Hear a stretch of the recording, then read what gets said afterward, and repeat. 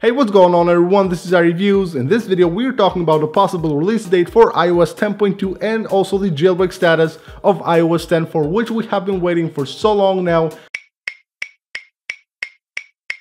But no luck yet, no public release of a jailbreak for iOS 10. But first of all, let's talk about the iOS 10.2 and a possible release date. So this week, on Monday, Apple released the 4th beta of iOS 10.2. And on Friday, within the week, they released the 5th beta of iOS 10.2. Which leads me to believe that this is the final beta of iOS 10.2 and we can expect it to be released next week. So 2 or 3 days from now, Monday or Tuesday, we probably will have iOS 10.2 get released to the public with all the new features, the new emojis, the new TV app, and of course bug fixes and security improvements. I know a lot of people are excited about iOS 10.2 getting released to the public, not about the new features and the security improvements, but about the jailbreak for iOS 10.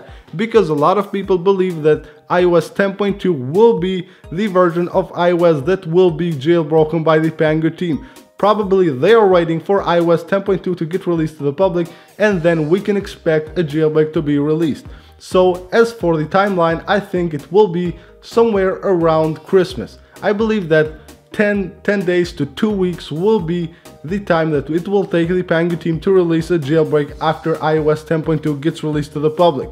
And we know that they are working on it, we know that they have jailbroken iOS 10, and from reports by Zheng, if you haven't seen that video, I will leave it link right down below in the description of this video so you can check it out. From his report, we know that they are working, he knows stuff, and he's a legit person, and he said that we have a jailbreak coming up for iOS 10, so we can expect it to be released to the public after iOS 10.2 gets also released to the public, and then maybe I think around the Christmas, somewhere around that time, we will see a jailbreak for iOS 10.2 get released to the public, and of course it will also support other iOS versions from iOS 10 up to iOS 10.2. So that's pretty much it for this video, guys. I just wanted to keep you updated with what's going on the jailbreak scene, so make sure you subscribe for more videos like this, and also don't forget to follow me on my social media. You will find all the links in the description of this video.